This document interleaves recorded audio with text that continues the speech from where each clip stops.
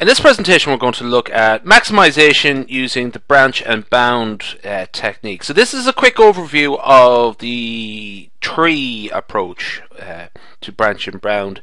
This is related to integer programming.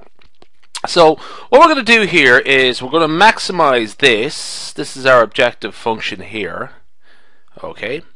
And it's subject to the following constraints. This is the general integer programming problem.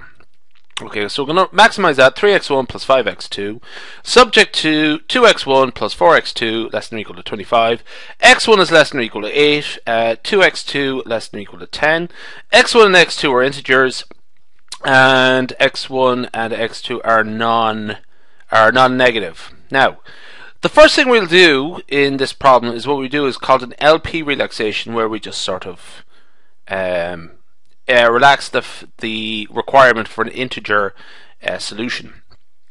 So this then it turns into a sort of general linear programming problem. Okay, so what we'll do is solve this problem at node 0. Okay, so this is the first problem, the node 0 problem. Okay, now let's say for argument's sake our solution, our optimal solution here is x1 is equal to 8 and x2 is equal to 2.25. Okay, and the evaluation for the objective function at this point is z equals 3 times 8 plus 5 times 2.25. That works out to be 35.25. That's the evaluation of the objective function at node 0. The idea of branch and bound is that we impose two new constraints. There's one constraint that we apply here, and we would solve this problem. Here the constraint is x2 less than or equal to 2, and here we have the opposite constraint, x2 is greater than or equal to 3. They are based on the floor function and ceiling function of this value here. Okay. Now, what would happen here if I was these, and again, you would, apart from the fact that you have these additional constraints, these are two sort of conventional linear programming problems.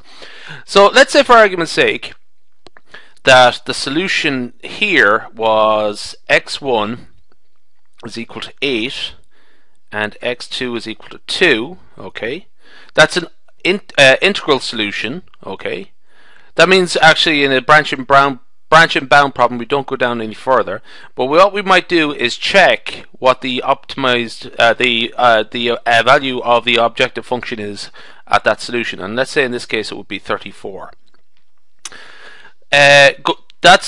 We'll call this one node 1A, we'll call this one node 1B. Okay, this node here. Okay, so solving the same problem at node B, or the similar problem, this time x2 is greater than or equal to 3. Let's just suppose we get a solution here. x1 is equal to 6.5 and x2 is equal to 3. Okay, so that's a non-integral solution. Okay, so what we might do here is branch and bound on x1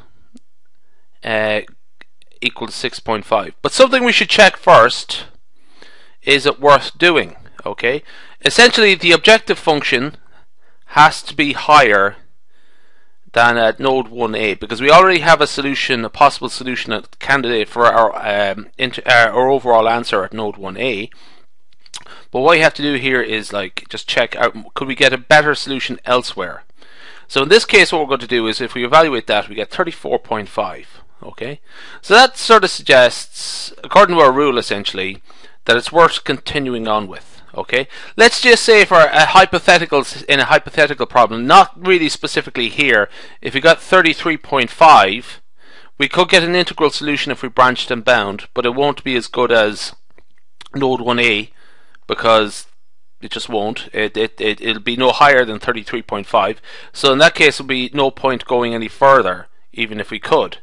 So it's just a sort of one of these cutoff points that it's bound by dominance, as in no matter what we do from branch and bound, it has to be better than node 1A. But anyway, so 35.5. Okay, We do the same thing again. So we're going to branch and bound from node 1b. Okay, we're not going to branch and bound from node 1a because we actually have an integral optimal solution there that we don't really need to go any further. We're looking for an integral solution. In this side, we'll call this node 2c and node 2d. Okay, at node 2d we are going to apply the additional constraint that we're branching and bounding on x1. Oops. We're branching and bounding on x1. So on this side, what we're going to check is we're going to impose the additional constraint that x1 has to be greater than or equal to 7 and try and solve it here. What will happen here is that it's actually infeasible. Okay, you actually will get an infeasible solution. Okay, so we're not going to go any further. That's infeasible. Okay. Here what we would have is x1 less than or equal to 6, and let's say for argument's sake the answer here is 6 and x1 is equal to 6 and x2 is equal to 3.25. Okay, 3.25. Okay, so what we have to do check here is evaluate the objective function. Now in this case what we would get is z equals 34.25. Okay, that means we could still potentially get a better answer than node 1a if we were to branch and bound. Okay, so what we do is do this one more time. Okay, we do this one more time. That's supposed to be in green. Let's do that in green. So we branch x2, that's not green, x2 is less than or equal to x2 less than or equal to 3 and x2 greater than or equal to 4. In this case, what we would get two possible answers here. We would get 6 and 3. x1 is equal to 6, x2 is equal to 3. And here we would get x1 is equal to 4.5 and x2 is equal to 4. But when we evaluate the objective functions, so essentially we're going to stop here at node 3e anyway, and this is node 3f. Okay, what we're going to do is evaluate the objective functions. Z here is going to be equal to 33. Okay, so we got one candidate solution down here, but it is inferior to this one here. Okay, so we're not going to go any further with it because it's the solution is dominated by the solution at node 1a. What about 3f? What we're going to do is evaluate the objective function there, and we would find it to be 33.5. Okay, now here what we could do is we could branch and bound a bit further, but our answer is not going to be better than 33.5. So also we're not going to go any further because essentially we're just going to stop there. Our answer will not be better than 33.5.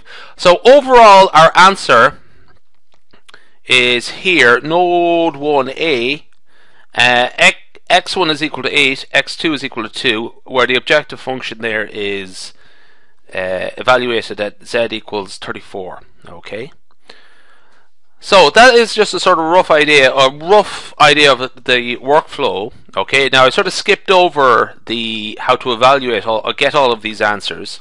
Essentially what I'm going to do is actually a multiple choice thing, so you just have to work it out yourselves or to speed it up. But essentially this is the overall workflow before you start, and then you would get into the you'd actually have to think your way through it and navigate your way through it. Just as a quick remark, what I'm going to just do is tell you what's this about node 1a, node 1b. Essentially what we have is levels. So at the top we have node 0. Okay.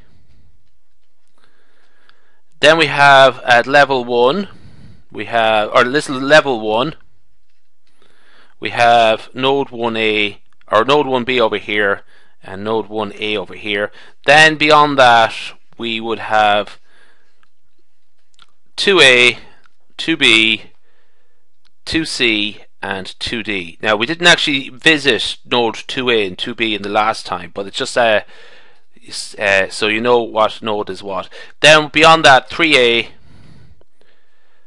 3B, 3C, 3D, 3E, 3F, 3G, and 3H. So that's the idea of this nomenclature for nodes.